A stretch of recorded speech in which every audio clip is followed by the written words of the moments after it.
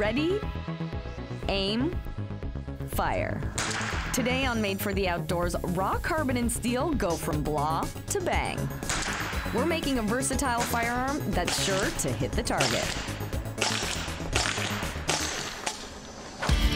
People are passionate about outdoor equipment. Get this, Americans spend more than $20 billion a year on gear. But no one ever really sees how their stuff gets made. Well, that's where we come in. Each week, we throw open the factory doors and give you a behind-the-scenes look at how your favorite gear is made. Made for the Outdoors is brought to you by Border View Lodge. With a booming population of 419, you'd never guess that Pillager, Minnesota is home to one of the most popular gun manufacturers in the world. Here at Magnum Research, they make a number of unique firearms, from the Desert Eagle to the BFR revolver, but today it's all about their switch bolt rifle. Let's go see how it's made for the outdoors. Well, we started back in the early 1980s with a couple guys had a dream about a large caliber semi-automatic pistol, and that was the start of the Desert Eagle.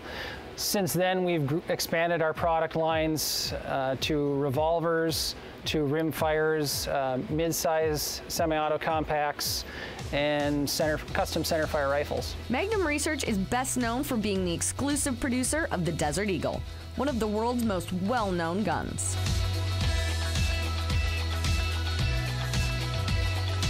But a number of other unique firearms are manufactured here, including the BFR revolver and the .22 switch bolt rifle. It is a Ruger 1022 style rifle with a twist. We've added our own upgrades over the years, tightened tolerances here and there. The switch bolt rifle we made so that you could actually take the bolt handle from the right-hand side and switch it over to the left-hand side. One, it helps with good extraction. It stays out of the way for ejected brass. Two, if somebody is left-handed, then it makes it easier to cycle the bolt for them. So it gives the right-handed people and the left-handed people the chance to operate the firearm smoothly. We have people shooting these in target matches, speed matches. We actually own the world record now with the switch bolt rifle for the rimfire challenge, and squirrel hunting or small game hunting. So it's a very versatile rifle. The first step of designing any gun? Engineering. So tell me what kind of goes on in this platform here. So this is the first step in most of our projects. We'll model up different pieces and parts within the final assembly within SolidWorks, and then make prints and drawings. I mean, how many different combinations could you make of this gun? Quite a few. Just in stocks alone, we've got a big number of different styles and colors and things. Yeah, trigger group, I think we offer different color anodize and stuff like that. Very cool, so you can make it your own. Yeah. So after you're done here, this would go off to Pequot Tool in manufacturing, right? Yep, whatever specific piece or part within the assembly that we need made, whether it's Pequot Tool or any other manufacturer, it would basically go from being on the computer, sent up to them, and be made into something tangible. Very cool. Yeah, you send it off and it comes back 3D. Yeah. Yeah. Leaves in 2D, comes back in 3D. Yeah. With Nolan's designs in hand, we head to Pequot Tool and Manufacturing to machine our parts. I'm here at Pequot Tool and Manufacturing, where we're going to machine a couple parts for our rifle. I'm going to head inside the shop where my friend Chris is going to show me how it's done. The first component to be machined is the part that makes this firearm unique. Chris, so these are a couple very important parts. This is one of the first steps in the process of making this gun. Tell me what I'm holding right here. This will eventually become this, which is the bolt for the rifle, which in this case, that's the part that makes this gun more unique than anything else out there. So what is the process of turning this into this? First, we're going to load it onto this fixture here. Okay. And we'll come in and do some intermediate machining, give it most of this shape. We'll come along, put these grooves in the top, put this long slot that holds the firing pin in the bottom, a few other machining things. It'll come off, it'll get loaded onto this fixture over here. You can see it partially loaded. They'll do more machining over here along this side. They'll cut the slot for the ejector. And then finally, we'll put it on the third fixture on the end, and they'll put in the holes in the threads for the left-handed or ambidextrous handle, which is what this makes this bolt unique. Machining just 8 parts takes nearly 3 hours. Luckily, all we have to do is load the raw materials. All right, so should we load them up? Sure. Okay. Woo! Godspeed. See you on the other side.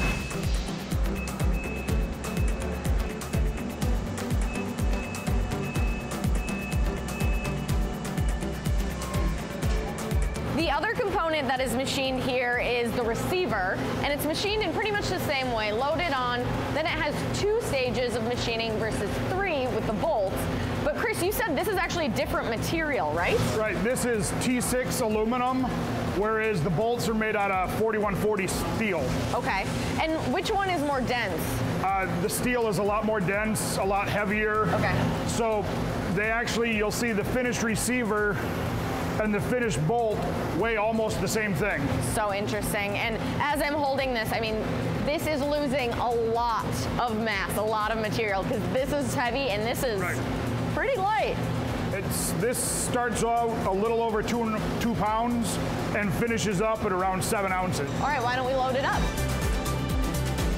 Once again, all we have to do is load the machine and watch it work. All right, Chris, well, thank you so much for your help making the receiver and the bolts. We're gonna head back to Magnum Research and assemble this gun. When Made for the Outdoors gets back, we get hands-on at Magnum Research.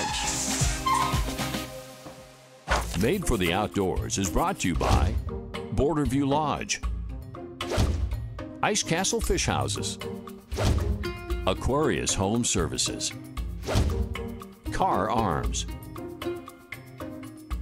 and by Keystone Light. Keystone Light, always smooth. Celebrate responsibly.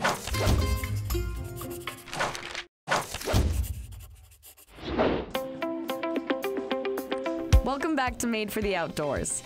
Magnum Research offers some of the finest guns available, and they take pride in producing many of the parts right here in Pillager, Minnesota. We've got just a layout of our current rifle barrels. Some are for our .22 long rifle rimfires, and then we also have a couple center fire rifle barrels here. Down here you can see we'll start off with the straight carbon wrapped .22 long rifle barrel. This one is non-threaded. We also have a threaded version.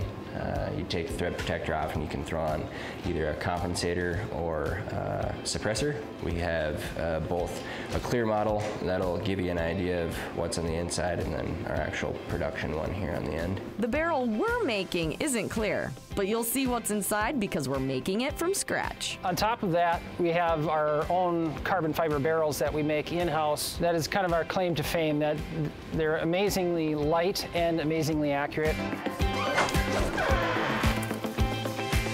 All right, Vicki, so I hear that this is the first step of assembly, and we're gonna wrap the barrel with this. What is this?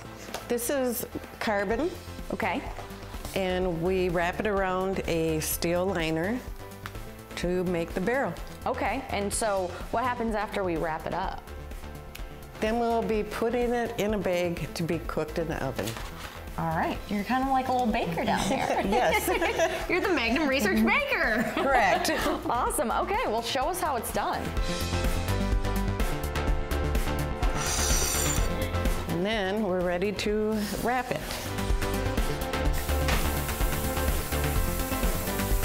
Looks like you're at a 7-Eleven hot dog.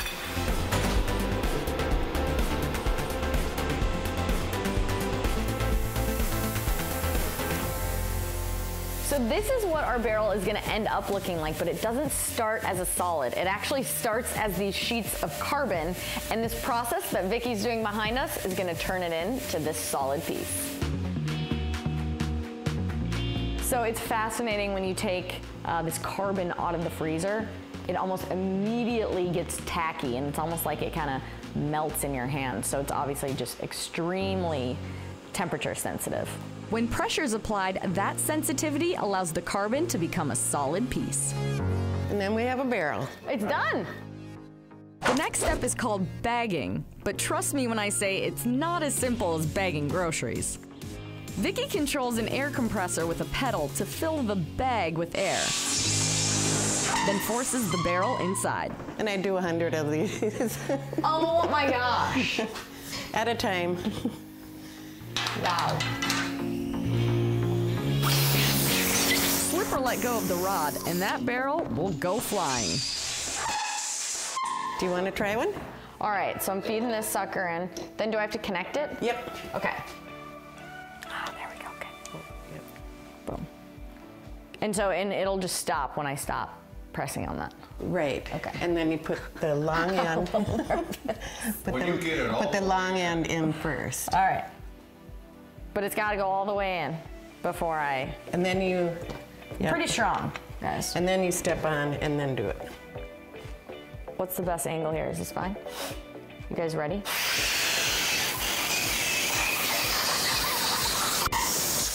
Is it in? Yep. Is it all the way in there? You good? Yes. Oh no, was I supposed to pull it out? Yeah, it'll come. You can give it a little bit more air and then take it out. There you go. Okay, I'm done for today. Oh my God. All right.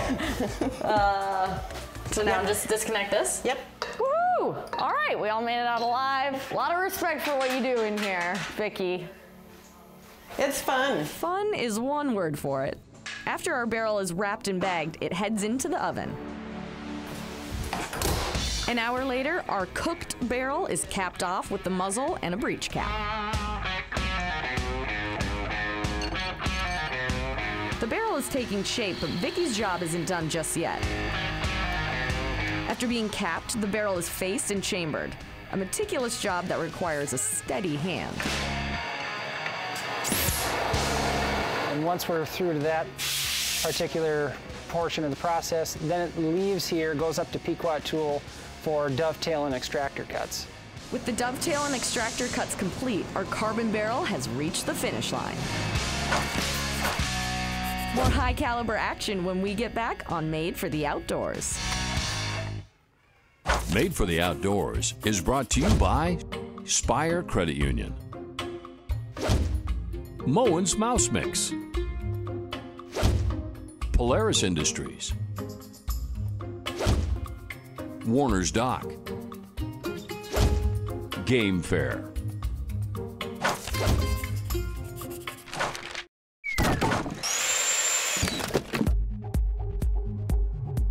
Welcome back to Made for the Outdoors. Today we're at Magnum Research creating one of their signature 22 bolt action rifles. There's a lot of customizable features on a 1022. There's so many different manufacturers for trigger groups, for stocks, for barrels, for the optics or the magazine. So everything can be changed. We have a custom website on magnumresearchcustoms.com. You can go on there and you can choose our MLR or switch bolt rifle option, and you can customize all those options. You can change the stock, the barrels, the triggers.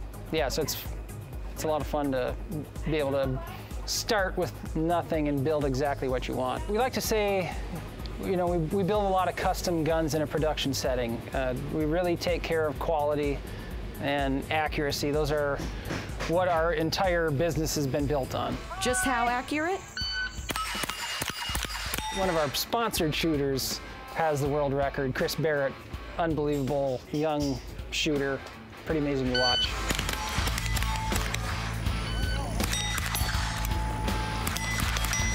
Well, he's the first person to break the 60-second mark in the rimfire challenges. And then actually the record was broken again by someone else also shooting our switch bolt rifle. And then a third person broke it using a competitor's rifle. And then Chris blew it away by about 4 seconds with our switch bolt again. So he's the current holder, world record holder. Looks pretty accurate to me. Time to get back to work. With the barrel finished, it's time to assemble the rifle. We run them through our inspection process, and then they're put into work orders, and then they're rolled out onto the floor for the guys to assemble. That goes from the sub-assemblies like the triggers, and then the bolts, and then it comes all together for the final assembly. Assembly pro Wyatt Schwichtenberg makes it look easy. Basically, you take a receiver, a guide rod, and a spring. Bolt handle on there, grab a barrel. It's called the switch bolt, so you can put the bolt handle on either side. You put it on. I put it on the left. Okay. Just because a lot of people like that because you can keep it up and charge it without taking the gun down. So once you do that, trigger group, bolt stop pin, and 2 receiver cross pins.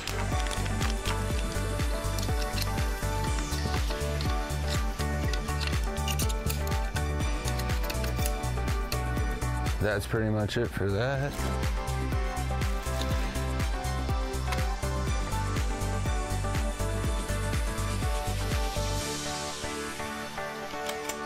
That's it. And just like that, our switch bolt rifle is assembled.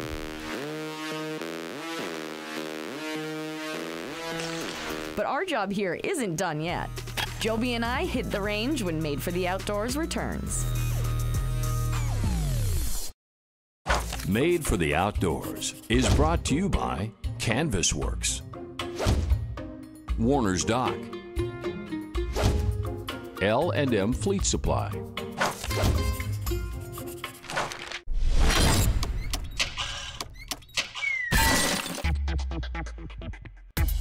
Welcome back to Made for the Outdoors. What started as raw carbon, steel, and aluminum has turned into a highly accurate and versatile firearm. And there's nothing better than testing your own creation. Let's hit the range. Well, Joby, it's always so fun and rewarding to see something like this come together, start to finish. Now we gotta fire this thing, but first, how about a little refresher on gun safety? Sure. We're always gonna keep our muzzle pointed in a safe direction. We're gonna have the safety on until we're ready to fire, and we're gonna always keep our trigger finger off the trigger until we're ready to fire.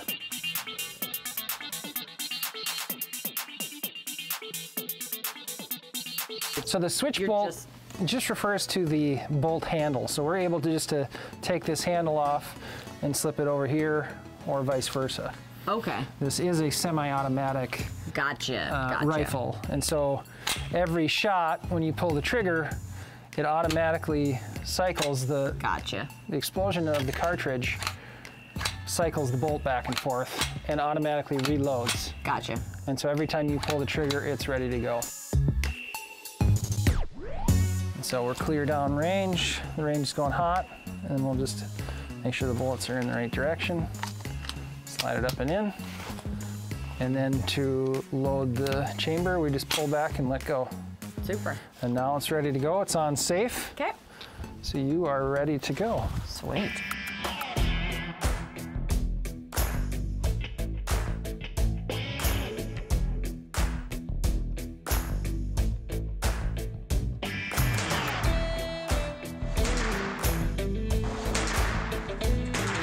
No recoil, it's just like, woo, easy. Time for the boss to show us how it's done.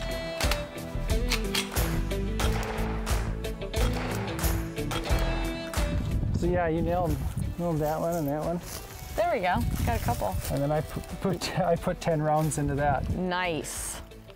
Pretty accurate. Went pretty well. For me anyways. Since we're here, we might as well try out another barrel. This time, one that doesn't require earplugs. This is our TTS barrel. It's integrally suppressed. Integrally, it's a tough word. Integrally suppressed. And so it's not going to be loud at all. Yep.